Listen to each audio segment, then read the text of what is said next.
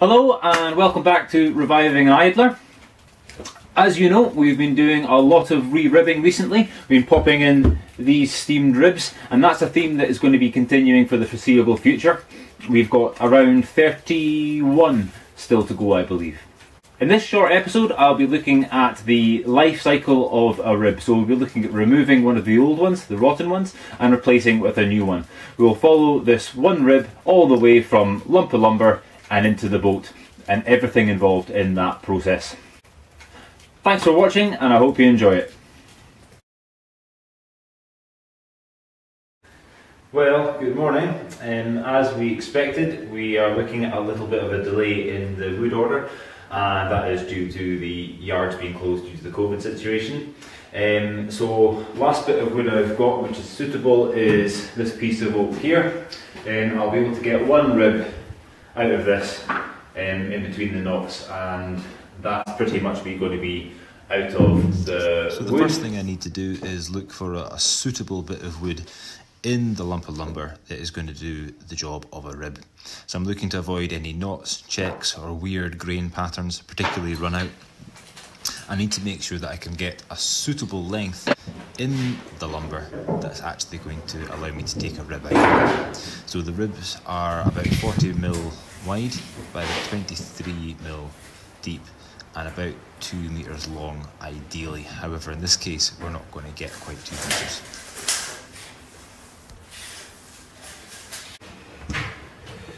Okay, upon slightly closer inspection, looking for knots, we've got a couple of, this one's obviously slightly larger, we've got a small one cutting through, coming out over here, and we've obviously, as we knew already, we had a fair bit of knotting up this end here. So we've not got a lot left in this beam, to be honest. We've got around about 60 inches, so that's what, 150 centimetres, something like that. And assuming we don't have any real issue coming out on top of that, so above this, so this area here, taking a beam out there. As long as we don't have any real issue with the grain once we've cut that piece, I think I'll be able to fit this into just forward of the forward frame. It's great, it means I can still progress. I mean, all these ribs will need replaced eventually anyway. It's going to be going in on the starboard side of the boat where there's very little damage anyway, so that's positive. It means I'm not wasting a piece of wood. There's still something in there. I can still be progressing forward despite these restrictions. So that's great. I'm just going to go ahead and chop this piece out, get it measured up, sized up, and then go ahead and pop it in.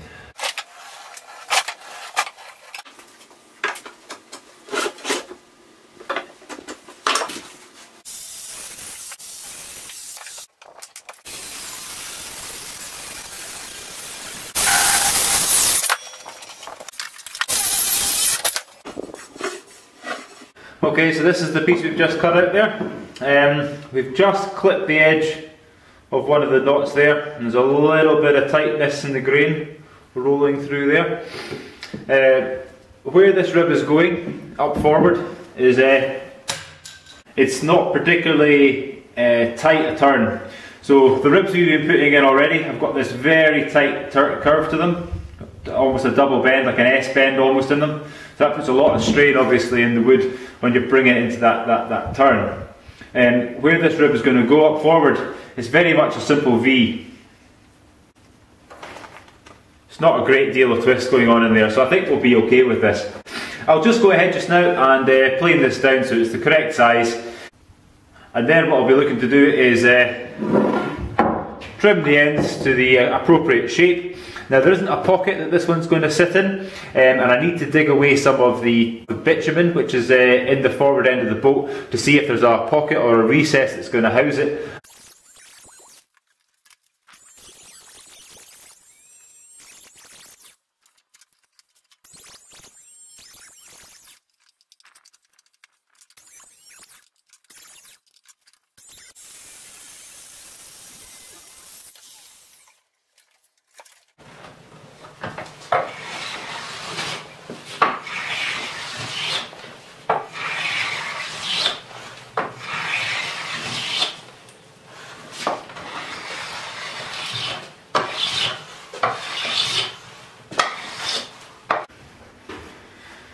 And there we have it, a nearly finished rib.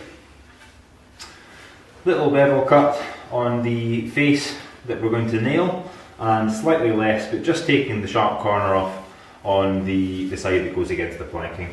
I think this will do quite well. Let's jump into the boat, have a quick peek in there, see where it's going to go, and start taking out some of that bitumen. So here you are, right up in the bow, and we're looking at that forward floor. Top of the knee, going forward onto the stem post, and then looking to the left and right, we can see the forward frame. Now I've got round about 150 centimetres to play with, so it's just short of 60 inches, and that allows me to put in this rib here with that bit of wood I've got.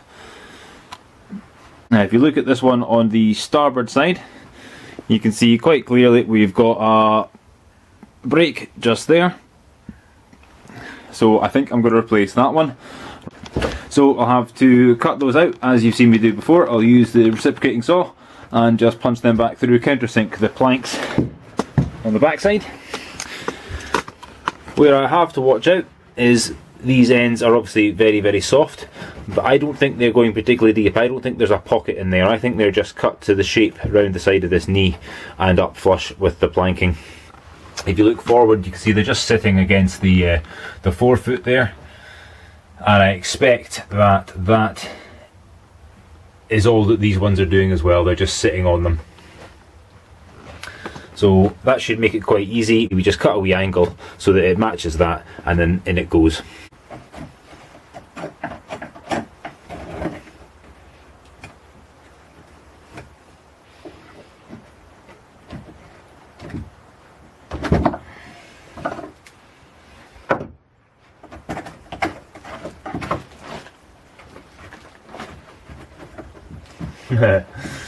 So that rib does go all the way down, but it's completely rotted away. So there's just a gap, and you can feel it. You can basically dig it out. That's very rotten in there. I'm not completely surprised to see that. It was long my expectation that we would be rotten down here. You can see in the very first video the water dribbling out from just back here actually. Yeah, just behind this knee, where that water was dribbling out. So I'm not surprised at all that we're seeing the initial stages of rot down here, but we'll keep digging, see what we can see.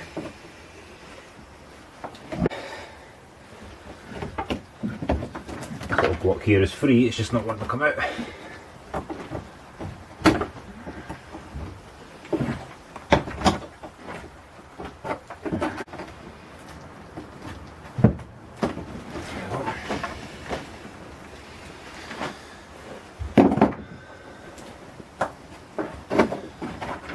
Sadly, that feels like soil, like earth soil. That is just fully rotten, soaking wet, rotten wood pulp. I mean that is soil. That is what you plant your that is what you plant your carrots in, you know. Wow. That's not good.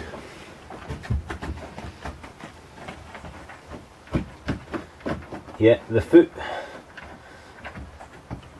doesn't feel overly soft anywhere. There's a bolt buried in there.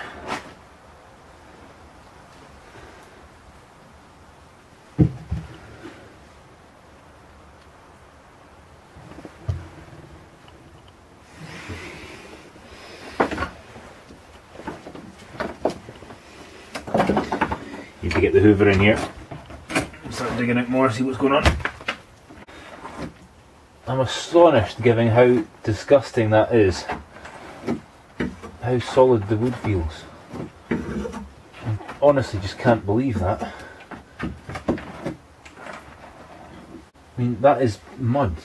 Has that just been washed in there over the years? or is that rotten rib disintegrating and creating a little ecosystem down there? There is no bottom of that rib. But going back into the bottom, even right in the bottom of this frame, I think right in the very, very bottom corner there might be a bit of softness, but actually,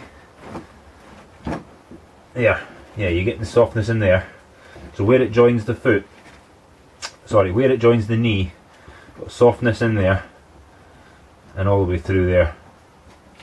But actually, it's amazingly solid for what it is. Again, I'm astonished. This boat is just amazing me. It's just everything seems to be so much better than I expected it to be. Okay, so I've done a little bit of excavation work. An incredible amount of mud down there. We spent a good portion of our life on mud berths, and she was certainly on a mud berth when I picked her up years and years ago back in Wales. So I'm not surprised to find mud down there, but I'm also surprised to find mud down there, given that it's been backfilled with tar. You would have thought you would have cleaned that out before you put the tar in. Anyway, nice big knee, all the way down to the keel. You can start to see the keel here, so that's great. It looks at the moment in a very similar condition as the rest of the keel, which is good. I'll get these garboards off shortly and have a peek down at the Rabbit and just see what the story is down there. Initial poking and prodding about this knee is positive again, just like the aft one. So you never know, these might actually stay in the boat. I'll remove them obviously, give them a once over, poke and prod, scratch, cut, re-sand, etc. But it'd be nice if they'd go back in. So just reiterating, this is the rib that we're going to take out, and as you can see, it's very, very soft down here, crumbles away. And if you go down the underside of it, you can poke the tool basically right the way through. In fact, you can there, right there, all the way through. So completely rotten down here. I would have thought that this rib would carry on all the way down to very bottom. But looking forward again, you can see that the line of this is just butting up against that, and I think there may well be a little gap in the bottom there. And again, looking forward again, I don't think these have been sort of like feather perfectly fitted. I think they're kind of just butted up against this knee, you know. Obviously we'll be looking to get as tight a fit as possible, and anything we can't fit will be getting filled with tar and eventually bitumen as well, much like they had it, hopefully without the mud though.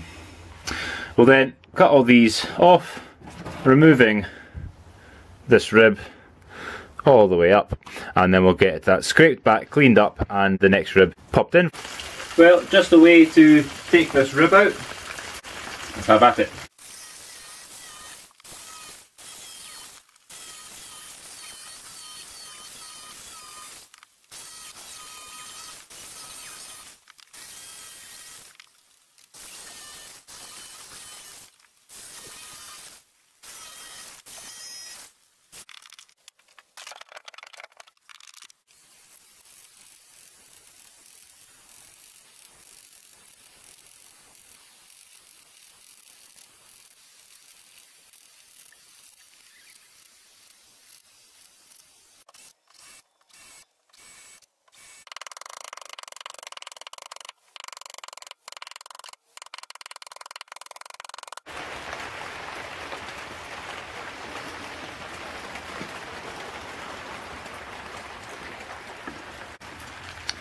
So we're looking at one rib's worth of nails, old versus new. Quite a difference. Now we need to size up the new nails because the holes that have already been put in for the old ones may not swell back to the same size in the future. So we go up a fraction, okay, just basically the next size up. So depending on what boat you may be working on, take what old nails you had, size up one and go for that. And you should have a nice snug fit.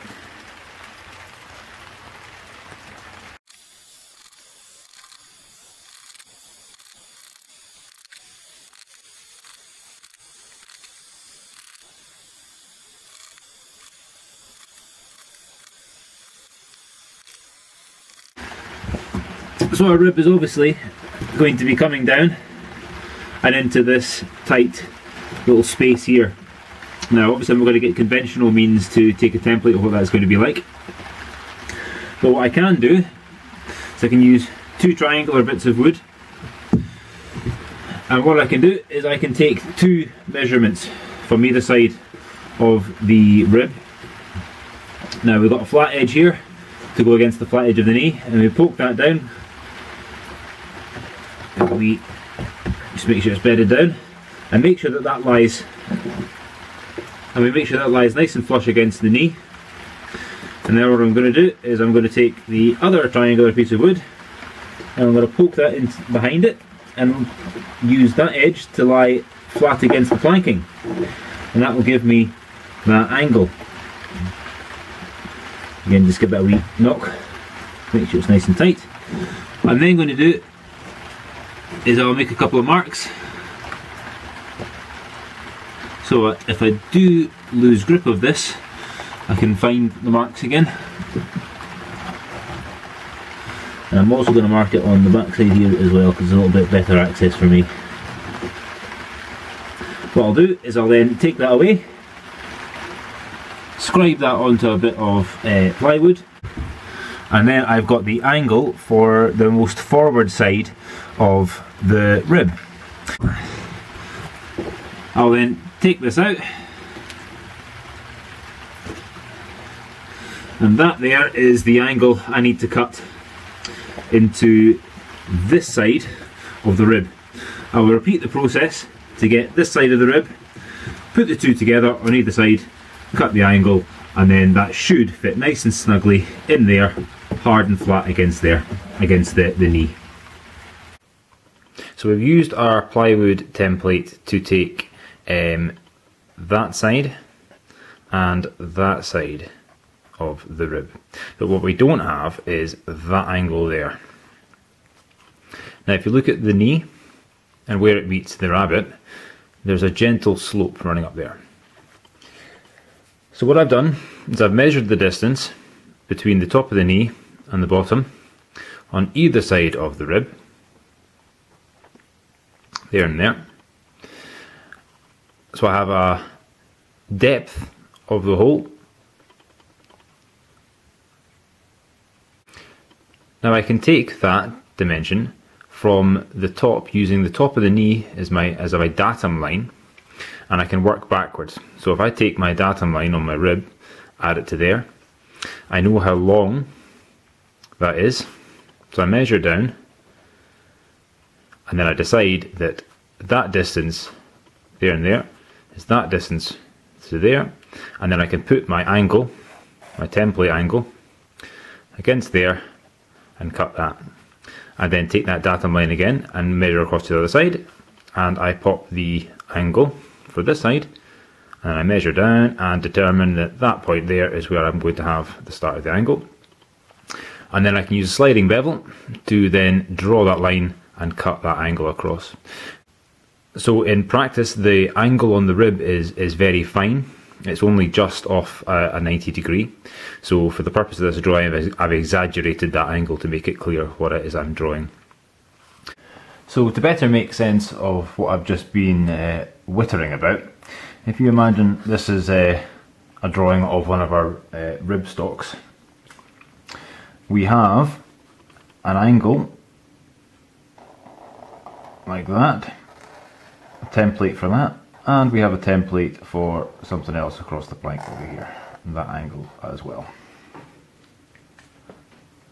We also now have an angle across the width of the rib, like that. which is great. So we've got two options at this point. We can stick a saw in there and make sure it follows that line and that line, and it will come out roughly where it should over here. But a slightly more belt and braces way of doing things is to take the sliding bevel, which is the device that looks a little bit like this, and we take that angle there, we flip it over to the other side of the rib, and then we draw on over here where it matches the ends of the angles that we cut. So here and here, or where that angle runs out of the rib. Excuse me while I use the right colour code. And that should be then replicated over there, and then we take out, or that would be the inner face that sits against the knee. What we do is we take the saw and then we connect all the lines and we straight through there, and it should fit like a glove. So let's see if we got it right.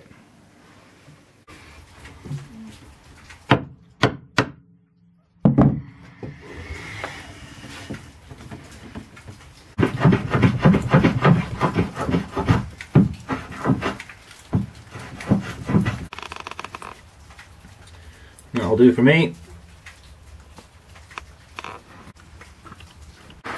So while the steamer is heating up, we'll get some of our magic red lead potion onto the end of the rib to go in. I am going to put a little bit down in the bilge just now, although the knee is going to come out and the garboard strake as well, so there's going to be plenty of room to get access around there later on. It's maybe a pointless exercise, but it's we're here, we might as well slap a little bit down anyway.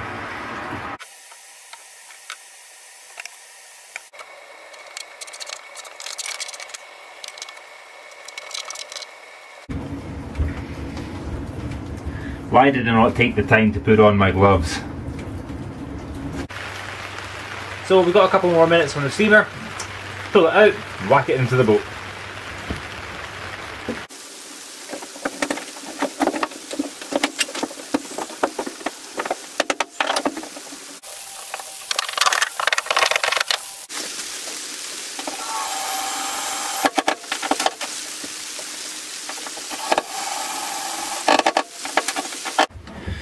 Now, broken drill bits, like this one here, are something you're likely to have to deal with if you are building a boat.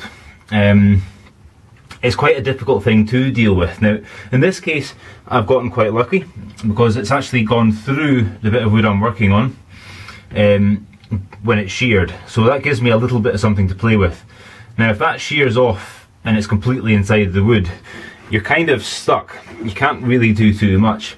You can attempt to drive it out with a little sort of a drift. So you get the same size or the same diameter hole, and you simply hammer that back through. There's a chance that you might be able to drive that out, and if the shank is clean and the hole's opened up all right, you might be able to just get pliers on it and pull out the bit that you've hammered in to drive out the sheared bit, if that makes sense.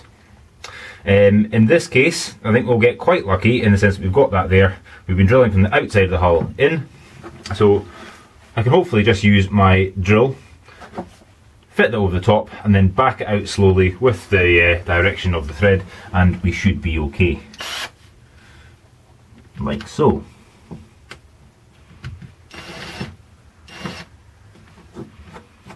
And you have to be very careful doing this, because obviously any directional torque on this is going to potentially shear it, so we want to be very careful. Okay, so not quite tight enough yet. Once we've got hold of it, we then put gentle turns on it, and hopefully we can then pull back on the drill and we'll get the sheared drill bit out like so. So that was lucky. Managed to get that out of there. That's going to be made up of all kinds of nasty metals. It's cheap drill bits. So there'll be all kinds of alloys and just cheap steel, cheap iron, whatever, you know, random things in there. So who knows what kind of damage that could be doing to the either planking or the ribstock in the future. So glad we got that out. We don't want that in my boat.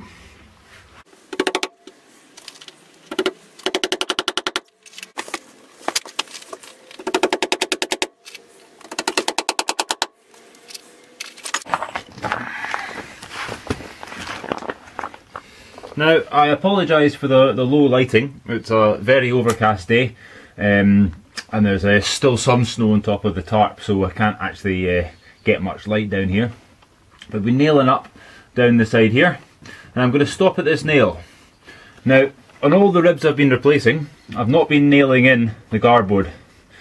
Alright, and the reason for that is the garboard's going to come out because that's going to allow us to look at the rabbet along the bottom of the keel, and that's going to be important. There's no point in putting nails in here just now and having to take them out again anyway. So not nailing in the garboard, but in this one forward, this nail here actually goes straight through and goes into the bottom of the knee as well. So I can't actually put a rove over the end of that one, and if I nail that just now, that hole there, that's going to go into the knee and make it more difficult to remove the knee at a later point. So I'm going to leave that nail out, finish the nailing there. Once these are all nailed and roved, I'll take these screws out and put nails in as well.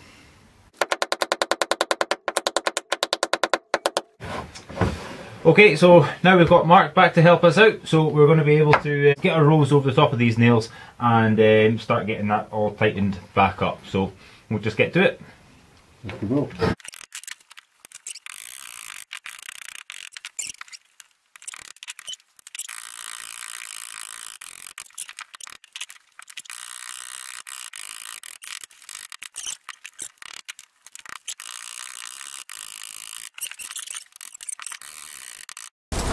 And so we have got the rib installed now. All the nails are roved over and the rib is where it is going to stay.